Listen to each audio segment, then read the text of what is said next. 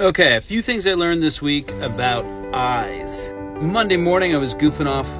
The dog and I were messing around and I caught a paw in the lower portion of the right eye. I called around, I found a doctor later in the day, say like 1:30. So I had 4 hours to deal with this gouge in my eye. It was quite literally the only thing I could think about. At one point, I just laid down and I found a way to take a nap, but every time it moved, oh, it's just pain. So I grabbed a lift, I went to an eye doctor, found somebody to have me in on a quick emergency appointment, and they put a contact lens over the top and something else, and it instantly felt better. That was incredible. They told me to come back the next day. There was a 3mm gouge. They also said maybe it doesn't return to normal. It doesn't grow back. And as a sharpener who's always looking at burrs, it really matters that I can see.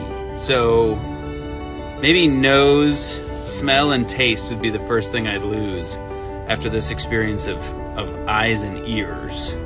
But I went back the next day. They took the contact lens off. It was half power and made this depth perception really hard to correct. It was light sensitive and it was all of that stuff, but it hurt again, and it was because there was still a flap.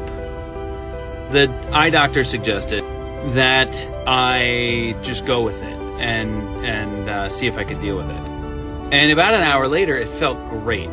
How the eye has that kind of ability to recover is absolutely phenomenal. But in the process, I also learned that I far prefer CVS over Walgreens for fulfilling subscriptions.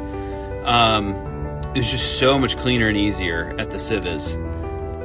I learned that tear eye drops are different than antibiotic eye drops. Didn't know. And that steroid eye drops, steroids in your eye, they taste terrible about 5 minutes after taking them. But the eyes are coming back. They're almost back to normal. I can read below 20/20 like before.